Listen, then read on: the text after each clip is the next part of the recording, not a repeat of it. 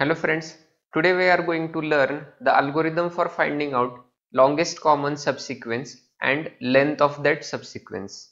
So let's see some examples first. First we will see some simple examples and then we will go for a complex one. So this is the example. This is the string 1 and this is string 2 and we have to find the longest common subsequence between these two strings. Now let's start. First character is A. Just look for A in the second string. A is not there. B. Yes, B is there.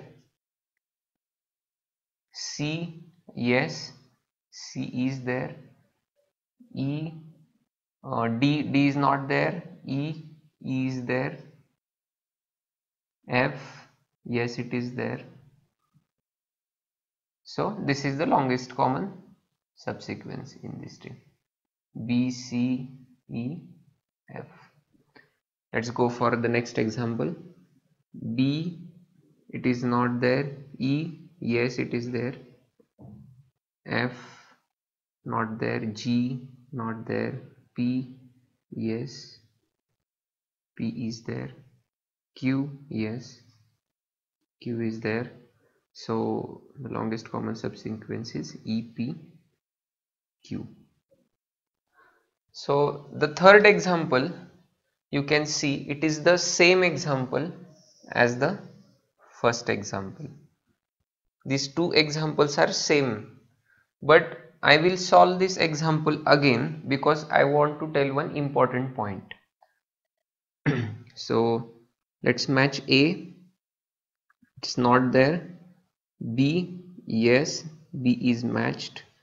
Now C, suppose C is present here, means this string is PCQBRCEUF.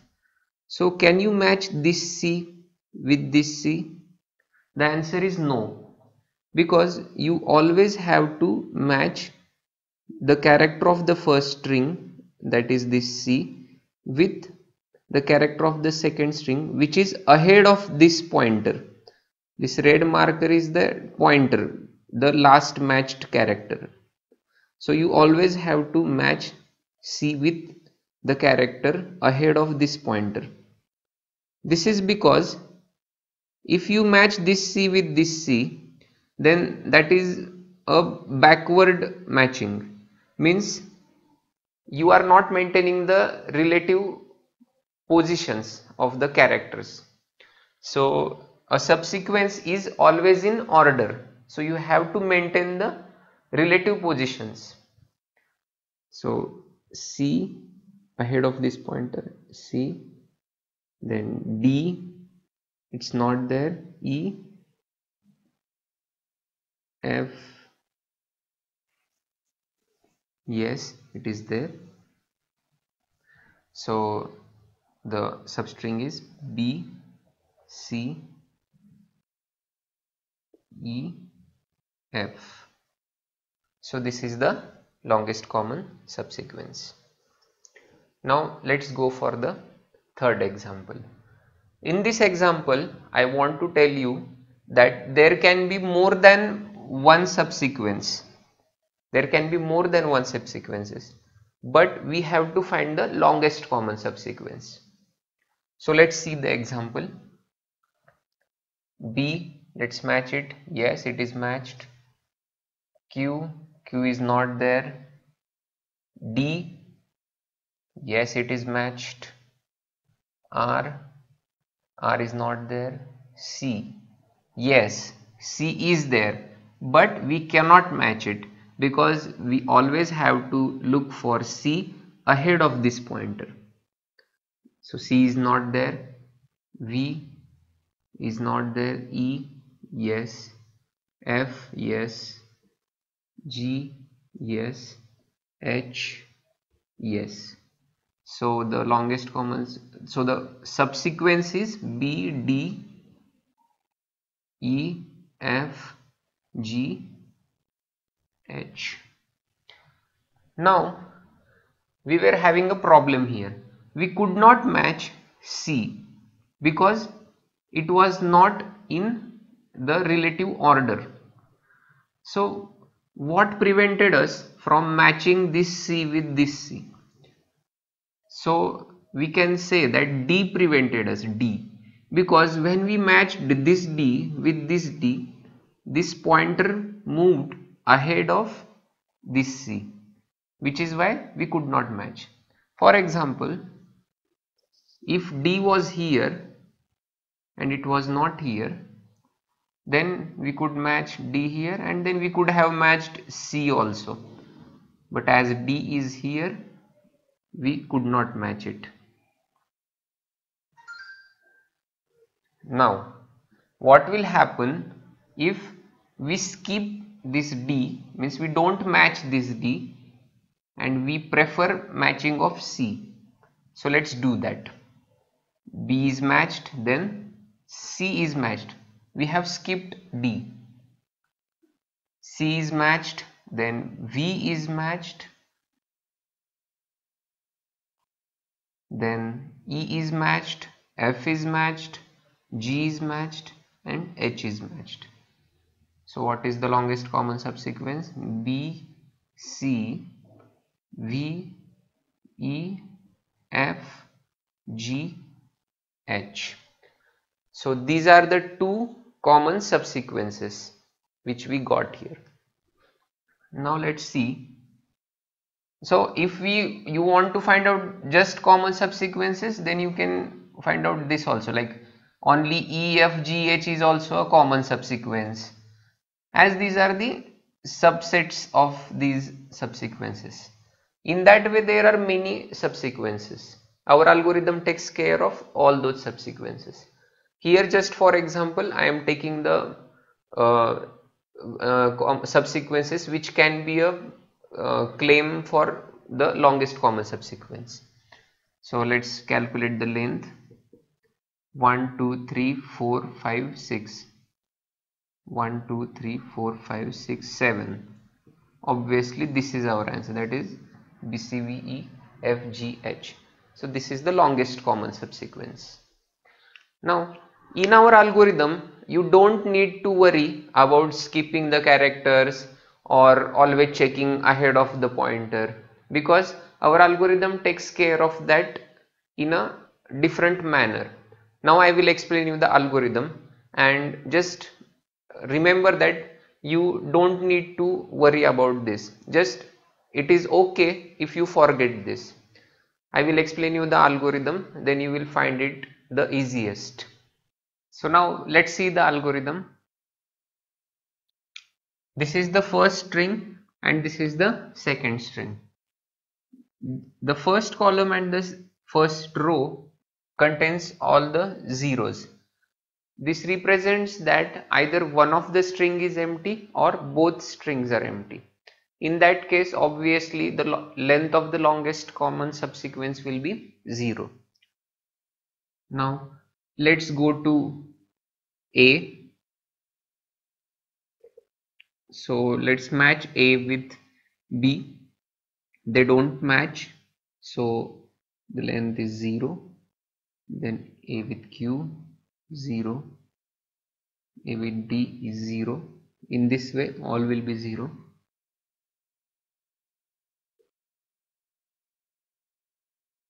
Because A is not present here. Now let's move ahead to B. Yes, B matches with B. So here the first point of our algorithm. So when a character matches, then take the previous diagonal element, that is this number 0 plus 1. 1 is the length of the character that matches, means one character B has matched. Now B with Q, they don't match. So the second point of the algorithm, when characters don't match, then if this is the cell, then take maximum between the above cell and the left cell. that is maximum of 0 and 1. So that is 1. B don't match with D, so maximum of 0 and 1, that is 1. B with R, so maximum of 0 and 1 is 1. B doesn't match with C, so maximum of 0 and 1, so that is 1. In this way every cell will be 1. Now C doesn't match with B, so maximum of these two cells, so that is 1. C doesn't match with Q, so maximum of these two cells is 1. C with D, max of these two cells is 1. Max of these two cells 1. Now C matches with C here.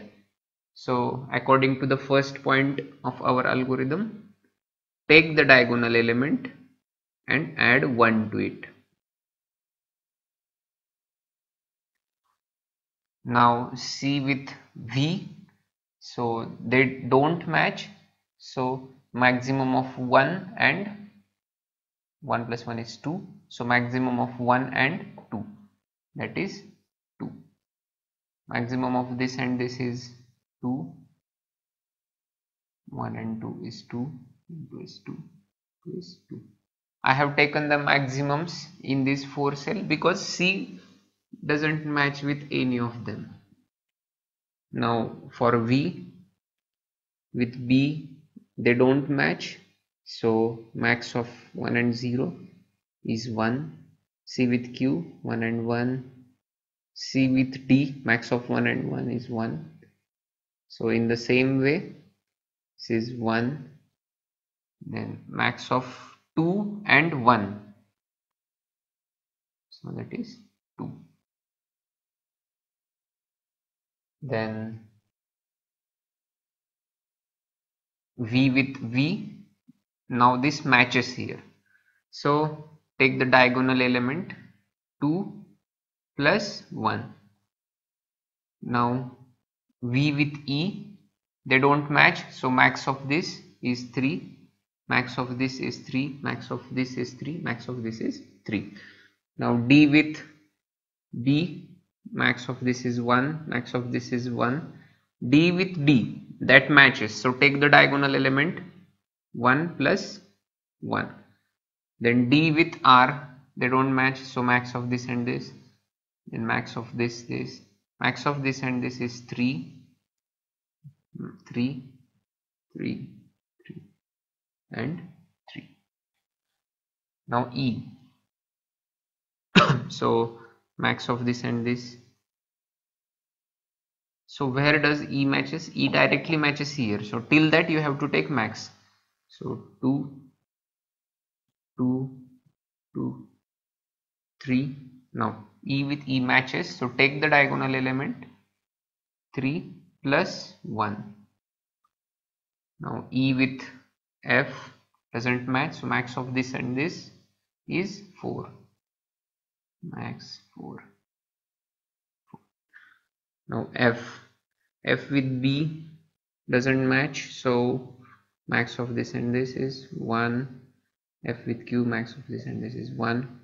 F matches directly here, so till that you have to take max 2, 2, 2, 3, 4. Now here take the diagonal element 4 plus 1. Now F doesn't match with G, so max of this and this is 5, and this is 5. Max of G doesn't match with B, so max of 1 and 0 is 1. G directly matches here, so till that just take max 2, 2, 2, 3, 4, 5. So now as this matches, 5 plus 1, 1. and the max of this and this is 6, that is 5 plus 1. Now take h, directly matches here, so take all the max. 1 2 2 2,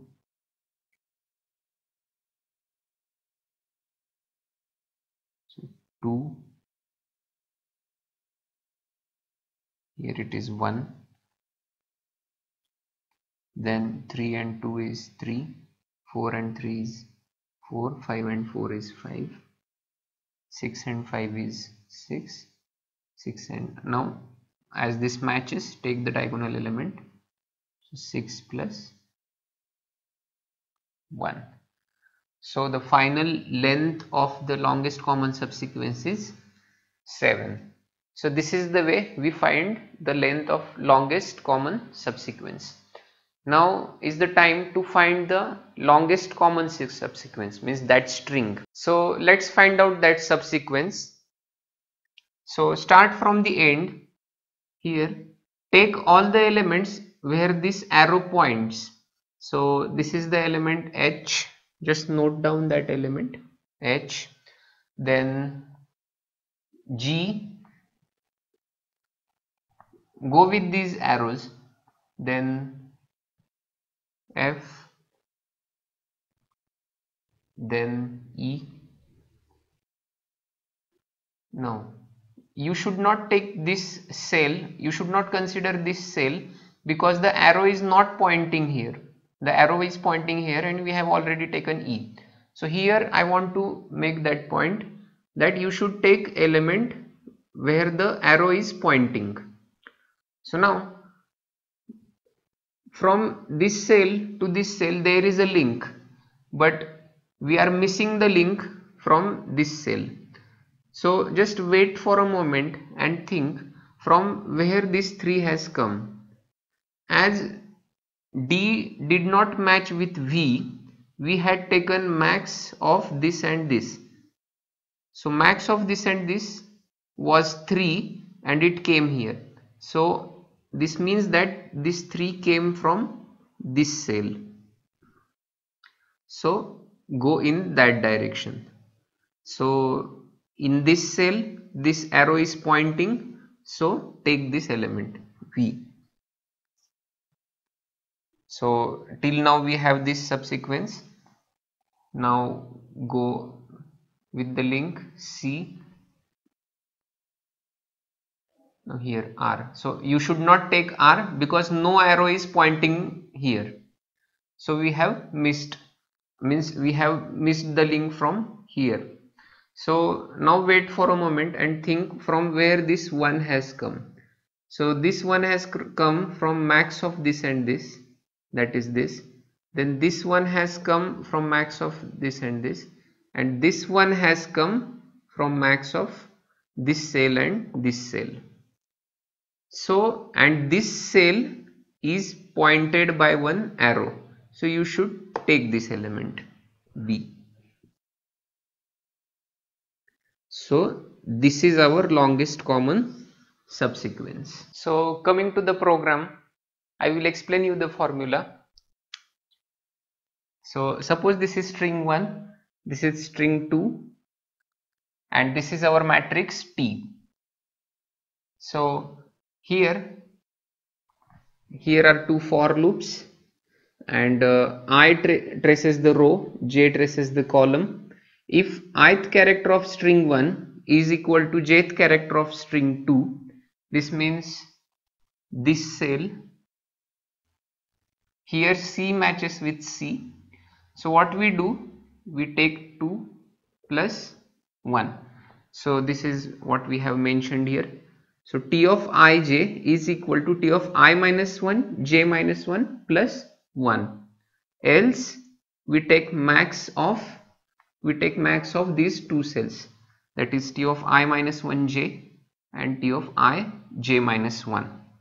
So this is how we populate the matrix, and the time complexity for the code is O of n square due to these two for loops. So this is for longest common subsequence. Thank you.